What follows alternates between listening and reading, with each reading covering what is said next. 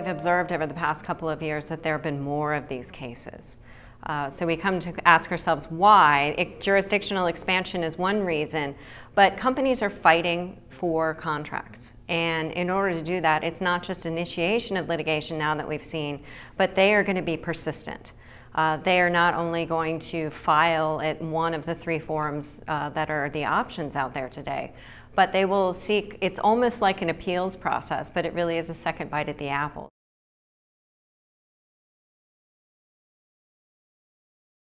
So if you start the protest process at GAO and somebody is unsuccessful, they're not just going to give up.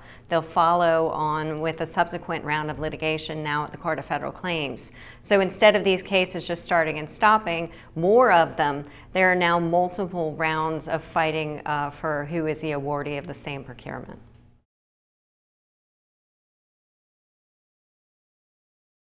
Companies are more willing to fight for every last procurement dollar that's out there, but it's also had an impact on the nature of the issues that we have been fighting over, and also where areas where the agencies have made more mistakes.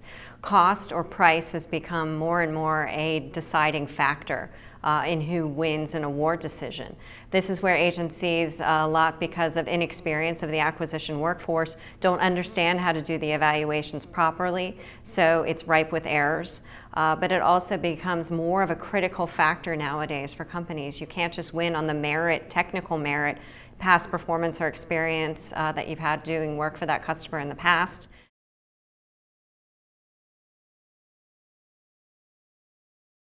Well, price can be a varying weighted factor in procurement, so it's hard to give a bottom line piece of advice on how to consider this.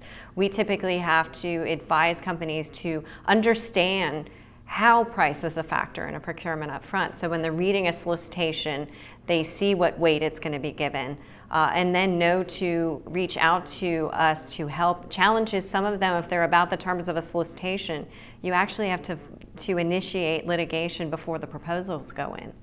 And so if a company makes a mistake and doesn't appreciate an issue, they've lost the opportunity to challenge it.